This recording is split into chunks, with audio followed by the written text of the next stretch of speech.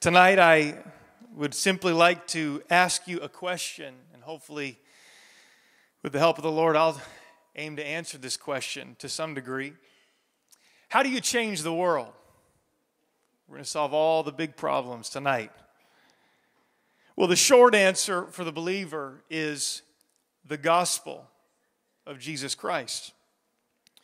The good news that Jesus came to this earth. He lived a sinless life and then took my place and paid my debt when he went to the cross.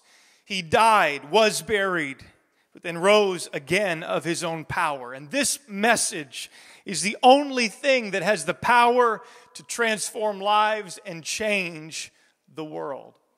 Jesus was no ordinary man. You see, this was not just a good teacher. This was not just a prophet of God, but this was God himself manifested in a body of flesh. To wit, that God was in Christ, reconciling the world unto himself, not imputing their trespasses unto them, and hath committed unto us the word of reconciliation.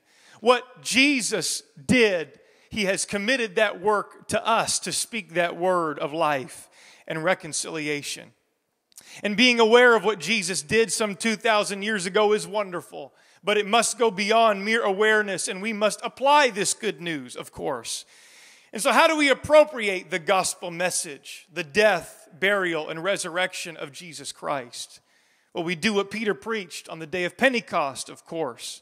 Then Peter said unto them, repent, that is death, and be baptized, that is burial, every one of you in the name of Jesus Christ for the remission of sins, and ye shall receive the gift of the Holy Ghost. Everyone say resurrection power.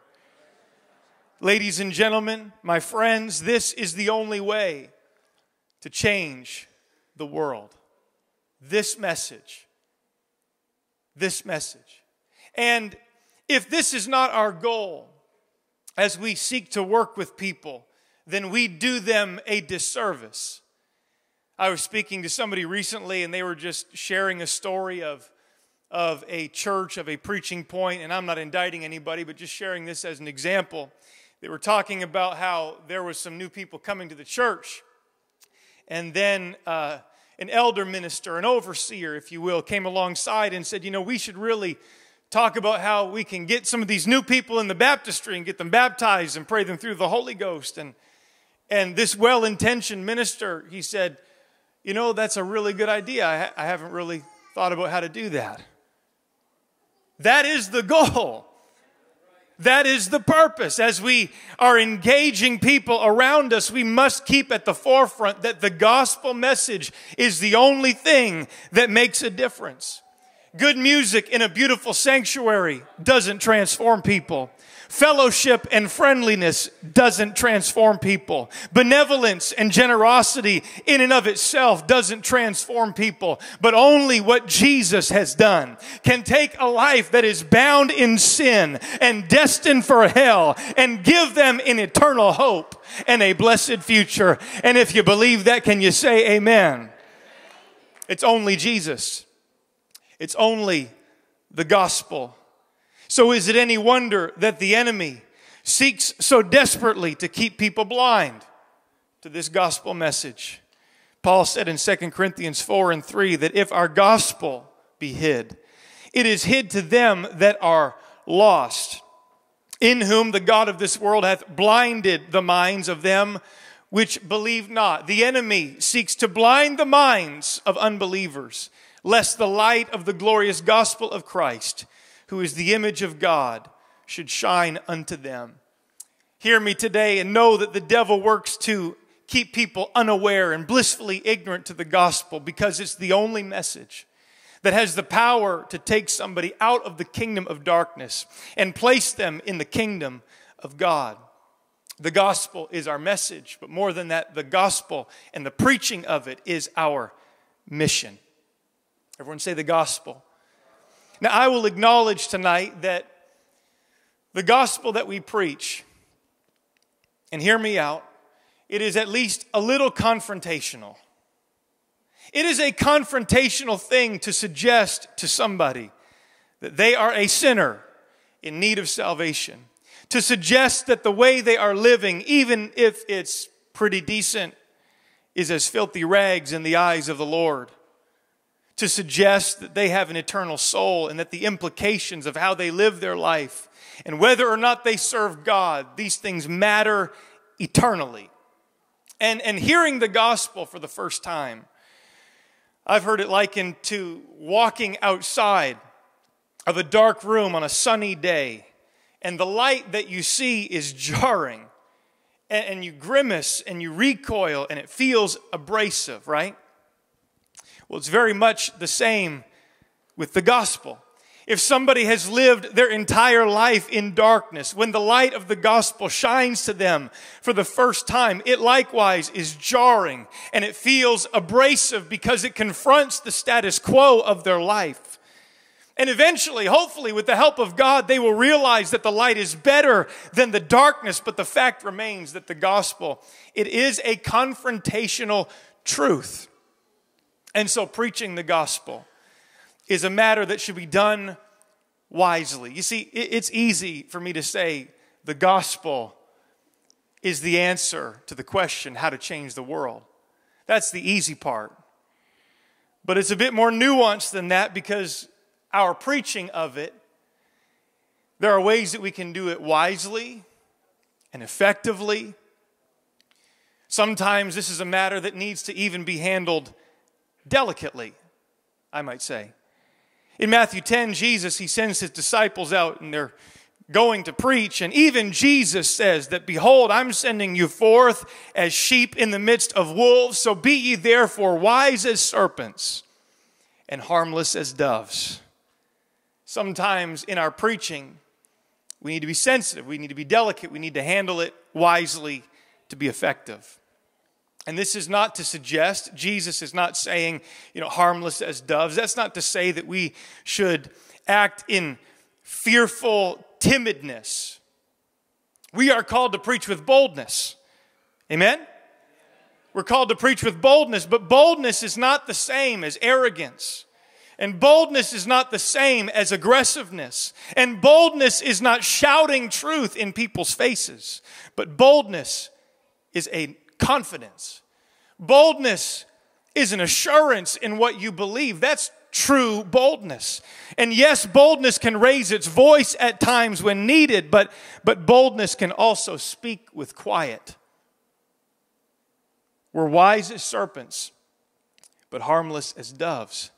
We have a powerful message today, and it's important that we handle it properly and preach it effectively. Understand that we wield a powerful weapon, the sword of the Spirit, which Paul said is the Word of God. And we understand that a sword in one person's hand, it can bring destruction like in times of warfare. But a sword in another person's hand can bring healing and help like a small scalpel in the hands of a surgeon.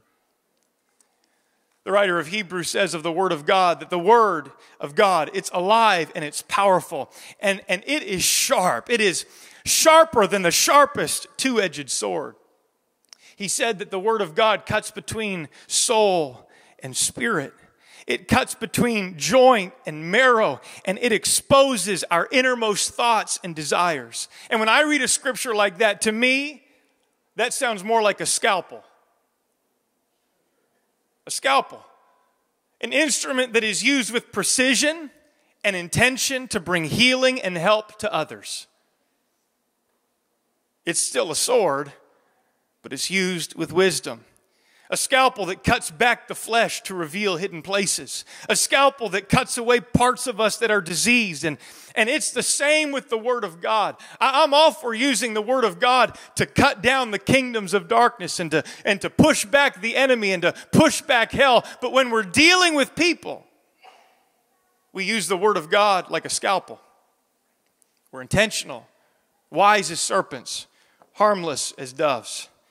And I'm not saying that we should never use it. I'm not saying that we should keep it on the shelf. And I'm not saying that we should act timidly and keep our message and keep the sword in its sheath.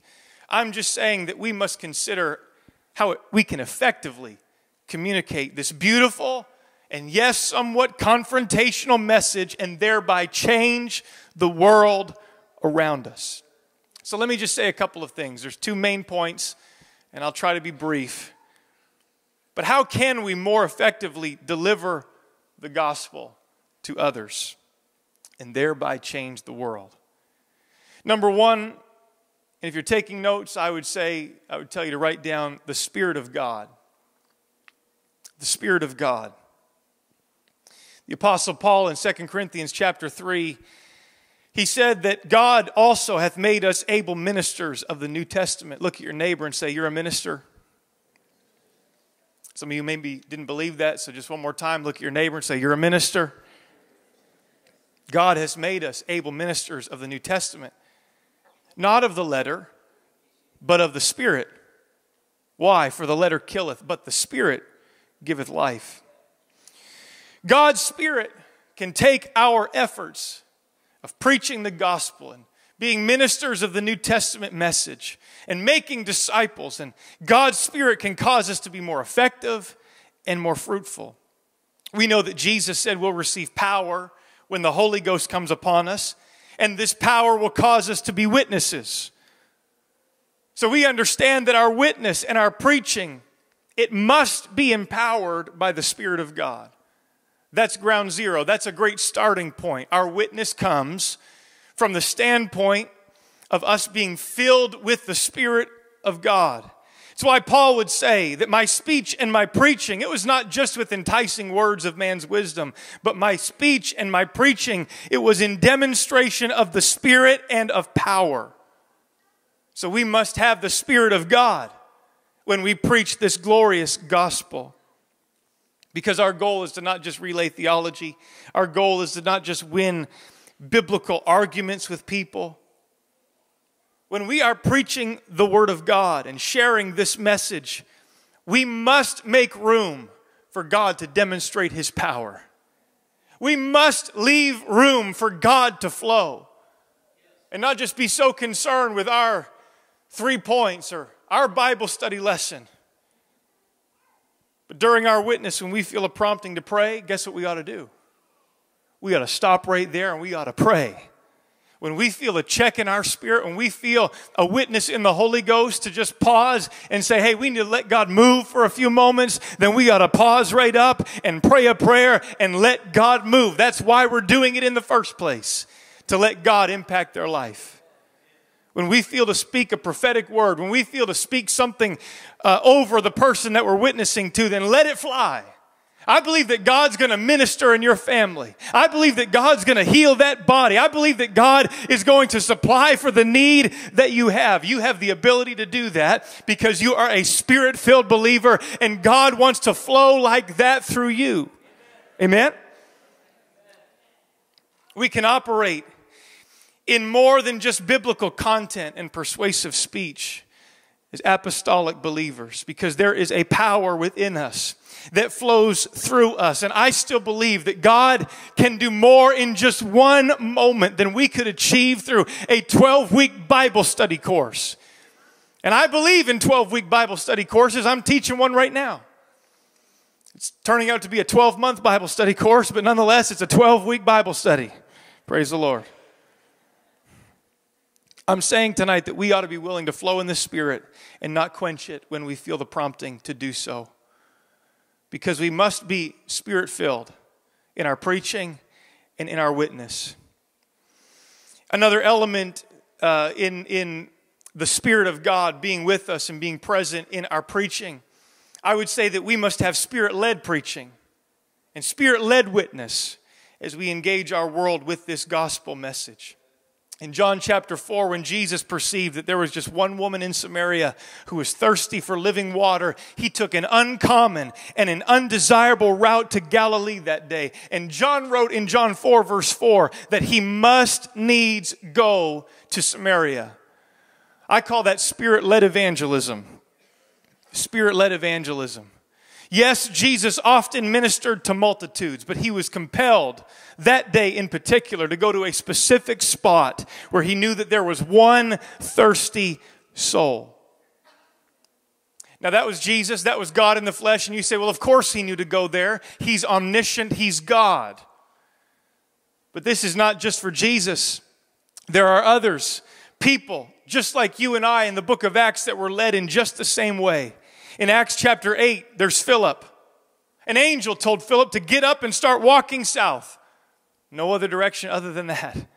Get up, go south, through a desert terrain no less. But why? The reason is because there was an Ethiopian eunuch that was reading the scripture and is needing greater revelation. And Philip, if you will just walk that direction, then I will intersect your life with somebody who is hungry. Spirit-led evangelism. There's Ananias in the next chapter, Acts chapter 9. And the Bible says that the Lord spoke to Ananias in a vision. Everyone say, the Lord spoke. The Lord spoke. And if you read through, I'll paraphrase, God said, Ananias, go to this street and make your way to this house and ask for a man by the name of Saul. And Ananias, let me tell you what, Saul is praying to me right now. I've got Saul on the other line over here. And I'm going to send you to Saul. It's like divine dispatch, you know. God is saying, I want you to go to where this man is. This guy named Saul. And so he does. And not only does Saul receive his physical sight, but he also receives spiritual sight when Ananias went and laid his hands on him and prayed for him that he might receive the Holy Ghost. That is spirit-led evangelism. The next chapter, Peter. He has the same vision 3 times in Acts chapter 10. And the Bible says that meanwhile, as Peter was puzzling over the vision, the Holy Spirit said to him, 3 men have come looking for you. So I'm going to say the Lord spoke. The Lord speaks to Peter and he says, get up, go downstairs and go with them without hesitation. Don't worry, for I have sent them. And so Peter goes and Peter preaches. And as a result, a devout man named Cornelius hears the gospel. He and his family are filled with the Holy Ghost and they get baptized. This is spirit-led evangelism. And in each of these 3 cases, God had been working. God's Spirit had already been leading these people and moving on their hearts. They were hungry. They were hungry for, and they were in need of something more than what they had. And so God found a man, God found a person to go and preach the gospel. I'll tell us tonight that we need to pray. And I hope that you pray this every day. I make it my aim to do so. God, lead me to an individual that is hungry for what I have. Lord, lead me, prompt me, quicken me. At the drop of a hat, at any given moment, Lord, lead me. I think it's an order that we pray, God, order my steps. Order my steps. I don't want to just pray that selfishly, Lord, lead me to the next promotion. Lord, lead me to the next blessing. But Lord, lead me to somebody who's hurting and hungry. Order my steps, Lord. There's a story in the Old Testament in 1 Samuel chapter 9, and a different Saul, Saul, the first king of Israel, before he became king. He was on a mission to find some lost donkeys that belonged to his father. And so his father, Kish, sends him on this mission. Everyone say a mission. He was on a mission to find these donkeys, and his father had sent a servant with Saul to help him on the journey. And so Saul starts looking. He goes to many different places over 3 days, but has no success, and he is no closer to achieving the goal. And so Saul is now frustrated, and he's tired, and so he turns and he starts talking to the servant that his father gave him, and he says, I'm done. I want to go home. I'm giving up. I don't care anymore. My father's probably more concerned about me and about us than he is about the donkeys. And so we're throwing in the towel here. He says this to his servant. But when Saul started talking to his servant, the servant started talking back to him. And the servant started suggesting that they go and they talk to Samuel the prophet. And so Saul says, okay, I guess we might as well try. And once they went and they found Samuel, the problem was solved. And Samuel says, hey guys, the donkeys you were looking for, they've been found. They're already back with your Father. Problem solved, mission accomplished, and you didn't have to do anything but find the man of God. But that was a suggestion that came from the servant that Saul's father gave to him for the mission. Can I tell us tonight that we also have been given a mission by our Heavenly Father? And to aid us in fulfilling this great commission, God has given us a helper. It's called the Holy Ghost. It's the Spirit of God that works within us and flows through us. We need the working of the Spirit and the leading of the Spirit. And if we try to do the will of our Father in our own strength, we will end up like Saul did. We will end up weary and frustrated and spent in our own strength. But if we will let the Spirit speak to us, if we'll start talking to God, God will start talking to us. And if we'll say, hey, God, I need a little bit of direction here. I need you to lead me, Lord. Order my steps today. Lead me to somebody hungry and hurting that I can help, that I can preach to. We will achieve the will of our Father more effectively. Amen? I find it interesting, the examples I just referenced, Jesus and Ananias and Philip and Peter. Jesus went and ministered to that woman that day at the well, but he wasn't weary when he ministered. In fact, it refreshed him. It refreshed him. He said to his disciples in Verse 32 of John 4, he said, I have meat that you know not of. He had sent them to McDonald's to buy cheeseburgers.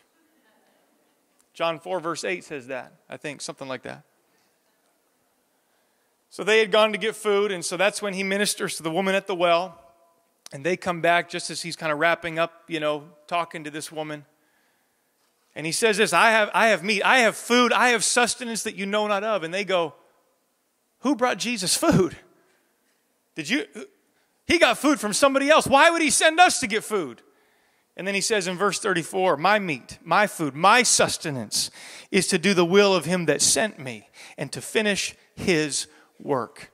Jesus went like a laser beam, like a guided missile to this one woman at the well. And as a result of being led by the Spirit of God to this one individual, he wasn't weary when he was finished. He was refreshed. That's the beauty and the benefit of Spirit-led evangelism, being led by the Spirit, knowing his voice and doing what he says. If Ananias had to knock on every door in Damascus, he would have been tired. But he went to a specific house, one door, doing the will of God. If Philip had to wander aimlessly through the desert, he would have grown weary, but he was sent a specific direction. If Peter had to get up and go with every person who came knocking at his door, or every person that called his cell phone, if he had to just move at every whim of every person, then ministry would have worn him out. But the Spirit told him to get up and go with these certain men. And as a result, he did the will of God and wasn't weary on the other side. God may lead us in that kind of way. And when we engage in Spirit-led, Spirit-filled evangelism, ministering to somebody as the Lord prompts us, then we won't grow weary in well-doing. I'm not saying that we shouldn't spend ourselves at times, and I'm not saying that we shouldn't give it our all, but I'm just saying that it is imperative and it's very important that we walk with the leading of the voice of God. And God may lead us in the supermarket to share our witness, our testimony with somebody in particular. It may come as a prompting to pray for a need in somebody's life. And rather than just saying, well, I'll pray for you, say, no, let's pray right now. Can I lay my hands on you? I believe that God's going to heal you right now in Jesus' name. And you pray. It's being willing to move like that when we hear God speak. Now here's the caveat, and I'm moving quickly to my second point. Remember, there's only 2 points in the sermon. Here's the caveat. I'm not saying that we should never scatter the seed of God's word. That's biblical too. Jesus told the parable of the sower, and the word sower, it means scatterer. I mean, literally, this young man, this individual, he just threw the seed, which is the word of God. Jesus tells his disciples. He just scattered it everywhere with no regard for where it was going to land. So that is biblical. Only some of the ground was good ground. Only some of the ground received the seed and produced a harvest. So it's biblical today to scatter the seed of the Word of God. And it's biblical to preach the gospel to every creature and not pick and choose who we witness to. That's true. But with that said, I also believe that alongside that mentality, God wants to partner with us. And God wants to lead us like a Holy Ghost guided missile to somebody upon whom God is already working. Their heart is already good soil. The fallow ground of their heart has already been tilled up by God's Spirit. And all they need is for somebody who is sensitive to the voice of God to go to them and plant the seed of God's Word in their heart.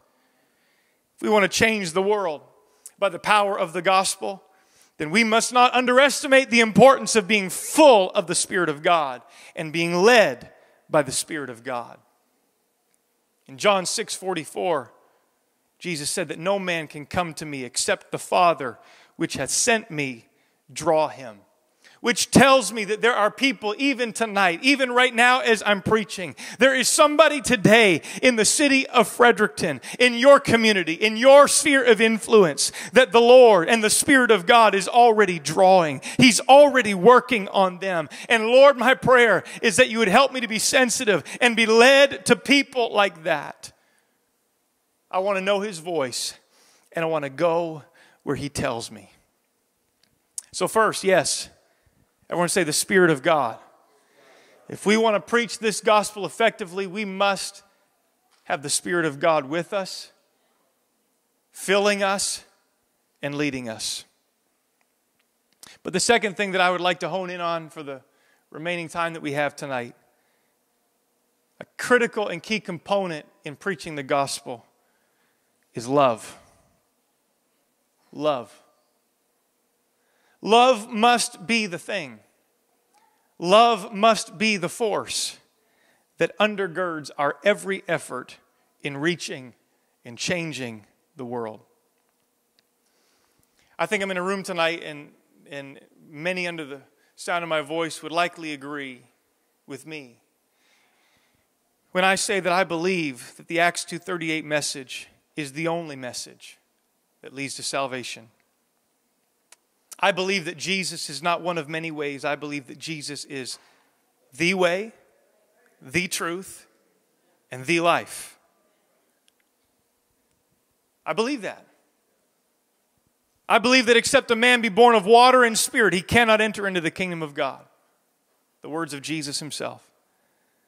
I'm thankful tonight for the apostles' doctrine. I'm thankful that the more that I study these beautiful truths, the more that I study the new birth experience, the gospel of Jesus Christ, it doesn't shoot holes in my theology. It solidifies my theology. The more I study, the more I am persuaded. The more I study, the more firm my footing is on the Word of God. I believe it more as I dig deeper, not less. I'm thankful for truth. I'm thankful for the words of Jesus and for the example of the first century church. I believe this message. And I've said this already, and I've alluded to this already, but allow me to say again that it is possible to have truth. It is possible to have the right message, but then wield it improperly. And to use a weapon that, yes, can be used as a weapon of warfare against hell, but use it that way against people and take truth and then bludgeon them with it. It's possible. I'm not saying that we do this. I'm not saying that this is our MO. I'm just saying that it's possible. We can wield the sword of God's word, and if done with a wrong spirit, we can turn people away. Ephesians chapter 4:15, Paul said, powerful statement, instead we will speak the truth in love. How many are grateful for truth today? I'm thankful for the truth of God's word, and I'm thankful for the gospel message. And I want to speak it, but let us speak it in love. Growing in every way more and more like Christ, who is the head of His body, the church. Now ponder this with me for a few moments. If you wanted to motivate somebody, or compel someone to act in a certain way, how would you do it? How would you achieve your desired end goal? You know, I have the image in my head tonight. It's like the proverbial carrot that dangles in front of the horse, you know. It's motivation to move forward, right? For the horse, for the mule. But what do we use? What implement do we use to try to motivate people to act a certain way or to achieve a certain end? Now, motivation, it can come in many different forms. Companies and corporations, they understand the value of motivated workers, which is why they implement incentive structures amongst their employees. Perhaps an automatic pay raise when you hit a certain performance threshold or a number of years with the company. Some people are paid by commission, compelling them to make another sale. Sometimes companies will give away free vacations or a paid day off to the highest performer. Incentives are strong motivators. You can turn a lazy person into a hard worker real quick with the right motivation. They will make those extra cold calls, or they will talk to a few extra customers on the sales floor if they are motivated properly. Now here are just a few ways that I think you can motivate a person. Of course, there's barter or trade. I mean, that's why you go to work in the morning. It's barter. It's, you know, you do this for me and I'll do this for you. You work this shift and I'll pay you this much hourly wage. I'll pay you this salary annually if you come. That's barter. That's trade. You do this and I'll do that. And our entire economic system is built upon this whole idea. And I can compel someone to action with the right amount of money. Oh yeah, the right amount of goods. I'll give you a cookie if, whatever. Then there's bribery. Now, you might think that going to, that's how your boss is bribery to get you to come to work. Bribery is the same as barter, except it crosses ethical or legal lines, so we'll try to stay away from that. There's guilt. Guilt, like in a verb tense, I'm going to guilt you, right? It's the act of making someone feel guilty in order to induce behavior. Well, I hope you can make it to the family barbecue. Notice you didn't make it last time. I'll be there. That's a strong motivator at times. It can be used to achieve your desired end, but it's not the best one, I don't think. There's blackmail or extortion, demanding something from a person in exchange for not revealing compromising information about them. There's fear. Fear is a strong motivator. Through threats of an undesired circumstance or end result, you can compel somebody to act with fear. They will become afraid of what might happen, and so they move. There's pushiness. Come on, come on. And because you just won't relent, and because you refuse to leave somebody alone, sometimes they'll reluctantly agree to your wishes. This is just a side note. I'm persuaded, I heard this one time, that you can push somebody to do something and they may do it, but just by virtue of you pushing somebody, you've created distance between you and them. So is that the strongest, best motivator? I don't think so. If you had a desired goal, what would you use? What do you use? Now allow me to insert here that God also has a desired goal. Peter said that the Lord is not slack concerning his promise, as some men count slackness, but is long-suffering to usward, not willing that any should perish, but that all should come to repentance. It is God's will and God's desired end goal that sinners in this world find a place of repentance. God's will is that everybody experience this. God's desire is for people to come to a place where they respond to the gospel and they turn their lives to Him. Repentance is powerful and it is for everybody. It's not just feeling sorry for sin. It's making a choice that God's way is better. And so as a result, I'm going to follow Him. It's a change of direction. It's an about face. It's a full 180. It's not perfection, but it's perfecting. That's repentance. And we celebrate when people are baptized, and we celebrate when people receive the Holy Ghost speaking in tongues, but I think we also ought to celebrate the things that God celebrates. I say unto you, Jesus said that likewise joy shall be in heaven over just one sinner that repenteth, more than over 99 just persons, which need no repentance. And so when somebody recognizes that their way isn't working and they decide to surrender to God and give their all to Him, heaven rejoices. And I say we ought to rejoice too when just one sinner comes to an altar, bows their knee and bows their will in the presence of God. Amen. And so if repentance is God's will and that's the goal, what does God do to motivate people to this end? God could use many things. He could guilt us. He could push us into serving Him. He could bribe us with blessings. He could blackmail us with our past, or He could scare us with hell, but He doesn't. In His wisdom, God knows that there is a force that exists that is so much more effective than any of these, and that force is love. Love is the thing that ought to undergird everything we do as people of God. Love is the force that should undergird us as we go into this world and preach the gospel of Jesus Christ. There is nothing more persuasive, there is nothing more powerful than love. Paul would say this in Romans 2 verse 4. He said, "Or despisest thou the riches of His goodness and forbearance and long suffering?" Are you going to presume upon these things? Don't you know that the goodness of God, other translations, the kindness of God, it's His love? Don't you know that these lead us to repentance? Hear me and know that God extends His hand of goodness and kindness to sinners and to us, all in an effort to motivate us and to compel people to repent. It's His love in action. And if God in His sovereignty shows us that kindness is the tool of choice in bringing people to repentance, why in our right mind would we ever try to choose anything different than what God uses? It's kindness, it's goodness, it's love.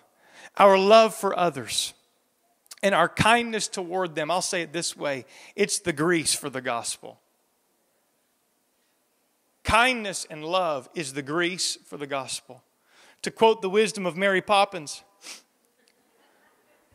a spoonful of sugar helps the medicine go down.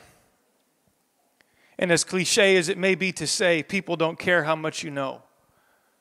They don't care about the message that you have until they know how much you care. You have the most important message that people could ever hear. And your best opportunity to share it with them, I believe, will be through a door opened by your goodness and your kindness. Now, I'm coming in for a close very quickly. I would state the contrary, and I would just play devil's advocate for a moment. I don't know if I'm allowed to do that in the pulpit, but I will. To state the contrary, I know what Jude said. I know that Jude said in Jude 1:23, "And others save with fear, pulling them out of the fire." I got it. Hating even the garment spotted by the flesh. But let me just ask a question and ask, who is it that Jude is suggesting have fear? Who is to have the fear? The believer or the unbeliever? That's my question. If we had a believer and an unbeliever standing right up here on either side of me, and Jude is addressing the church, he's addressing believers here, is he saying that we should use fear as a tactic to persuade unbelievers, or is he saying that the believer should have godly fear within them? Now, if you back up one verse, verse 22, Jude says, "And of some have compassion, making a difference." Now, that one's easy.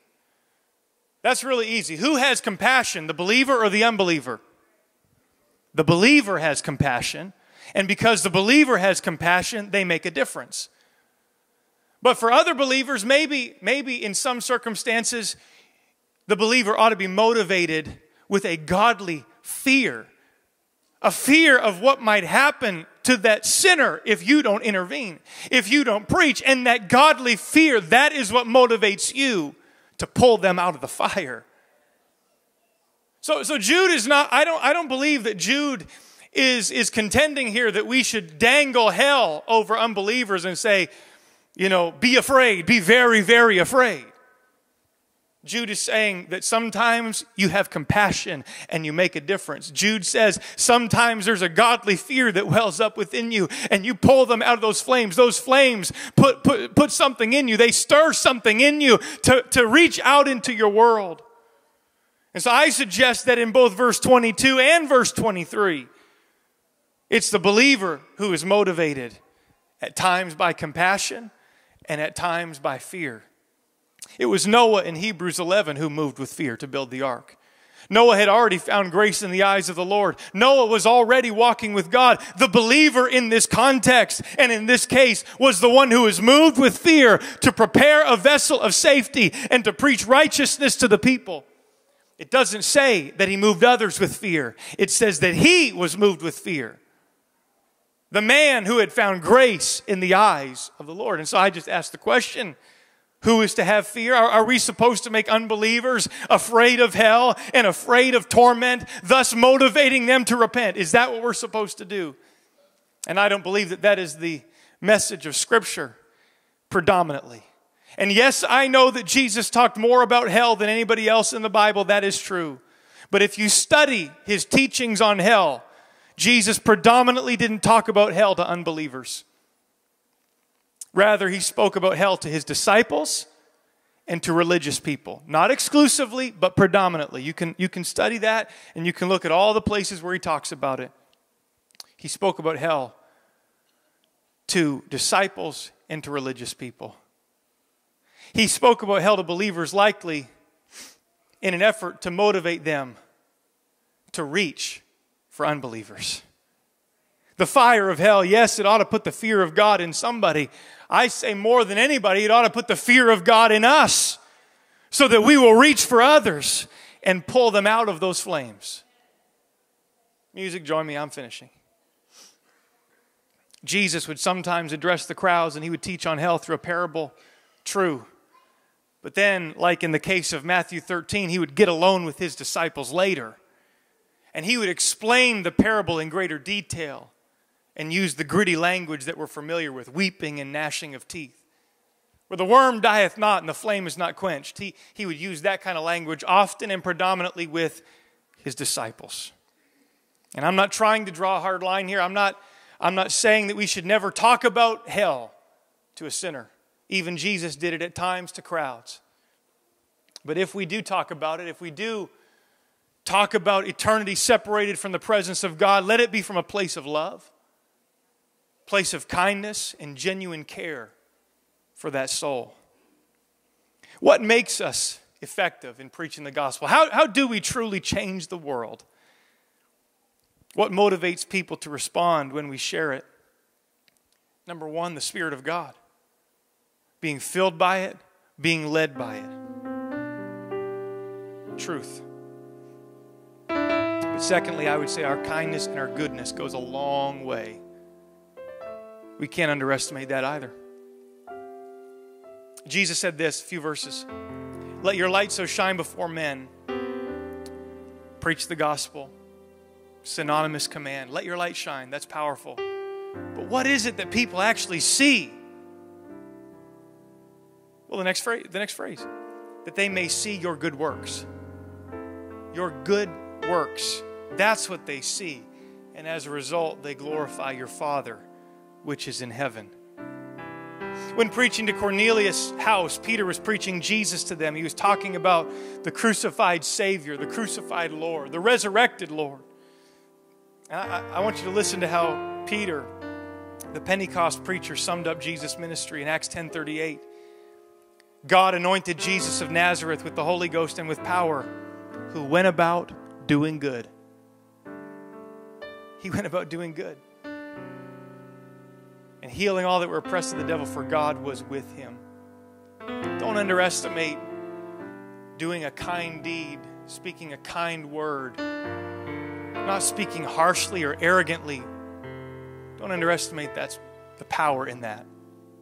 One of my favorite biblical characters is Barnabas, and his name means son of encouragement. And Barnabas, he was the one who advocated for Saul of Tarsus, the new convert, when the apostles were hesitant. Barnabas was the one who advocated for John Mark, the wandering young minister, when Paul wanted to write him off. He was a good man, this Barnabas, always encouraging others, living up to his name, and seemingly just a very kind person. And the Bible gives him this epitaph in Acts chapter 11, verse 24. For he was a good man. He was a good man, full of the Holy Ghost and of faith, and much people was added to the Lord. Good man. Went about doing good, that they might see your good works. I'm all for preaching, and I'm all for boldness and authority, and I want God to lead us. But I don't want us to forget the importance of doing good to others and being kind. It's the grease for the gospel. One of the greatest presidents, my closing illustration here tonight. One of the greatest presidents of the United States was without question Abraham Lincoln. Lincoln led through the Civil War, and he certainly had the opportunity to speak harshly to those under him. But this was not his way. His generals, each one in turn, would blunder tragically, and they would drive Lincoln to pace the floor. And so he would replace them one after the other.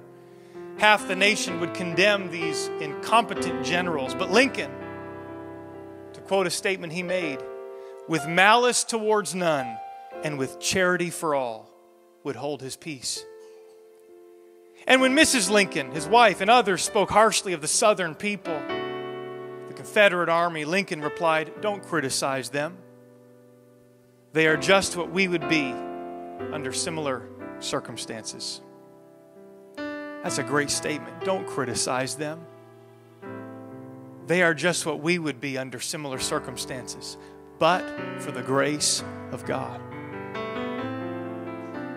The Battle of Gettysburg was fought during the first 3 days of July in 1863, and during the night of July 4th, General Lee of the South began to retreat southward. But when he reached the Potomac River with his defeated army, he found a swollen, impassable river in front of him and a victorious Union army behind him.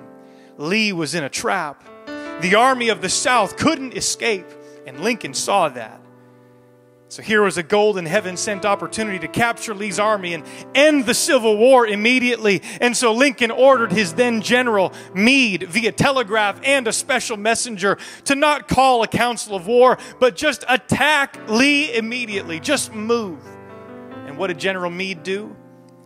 He did the very opposite. He called the council of war. He hesitated. He procrastinated. And as a result, the enemy escaped and the war continued. So Lincoln was furious, as you can imagine. Victory was within reach. But his general, he blundered. And so he wrote this letter to General Meade. "My dear General, I do not believe you appreciate..." Now, I'll pause. This sounds pretty tame, but this was fierce for Lincoln. Okay? "I do not believe you appreciate the magnitude of this misfortune involved in Lee's escape.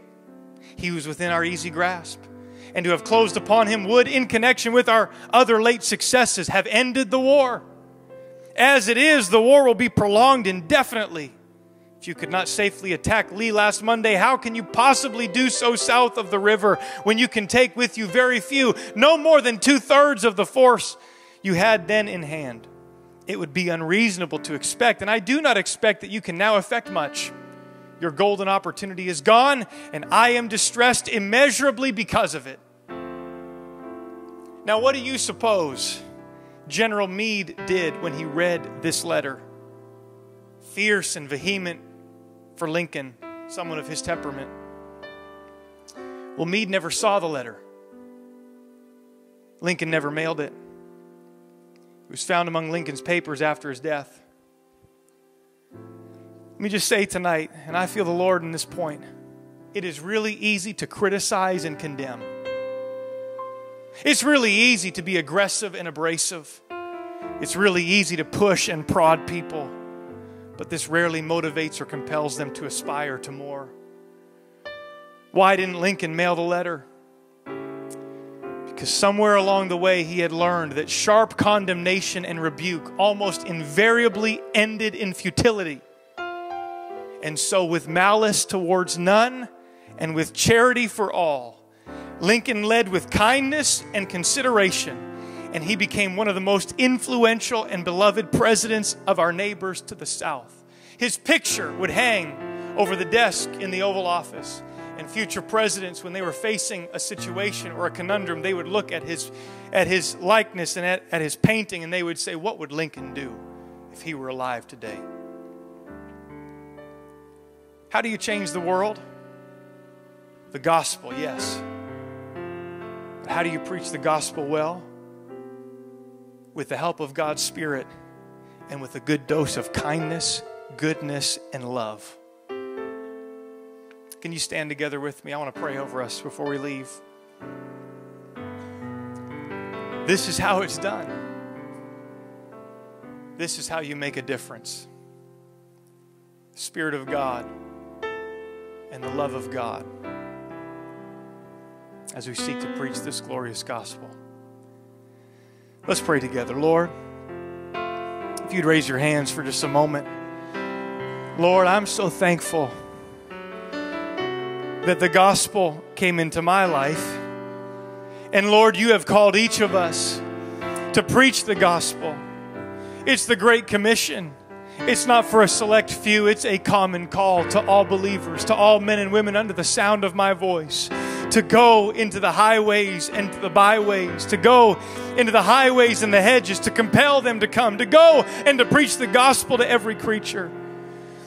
And Lord, I'm just asking tonight that for me in my life, I'll pray it at least for me, and I pray it for everybody here, that you would remind me again the importance of taking some time to listen for your voice, taking some time to hear and to heed where you are leading me, God.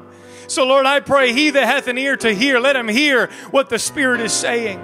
He that hath an ear to hear, let him hear. Let her hear where God is leading, Lord. Lead us to a hungry heart.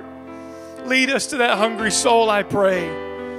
And Lord, as we go, I pray that there will be a fresh baptism of the love of God. I pray that there will be a fresh baptism of kindness and consideration, goodness and love to our fellow man. God, I pray that you'd help us to realize tonight that this is something that we need to be wise as serpents, harmless as doves at times. God, help us not to unintentionally push somebody away with this beautiful message. God, I pray you'd help us to realize the importance of love tonight. If we have not love, we're just a tinkling brass, a sounding cymbal. We're just noise in an ever-crowded world. But if there is love, we can move mountains. If there is love, we can see lives transformed. If there is love that abounds as we declare your word, I believe that you can save another Saul of Tarsus. God, I believe that you can turn another Cornelius and his family around. God, I believe you can do it through your people today. Can you just raise your voice? Can you raise your hands? And can you just pray in the Holy Ghost for a few minutes? I just believe that God wants to endue us with that tonight. That God wants to bring revelation and understanding tonight.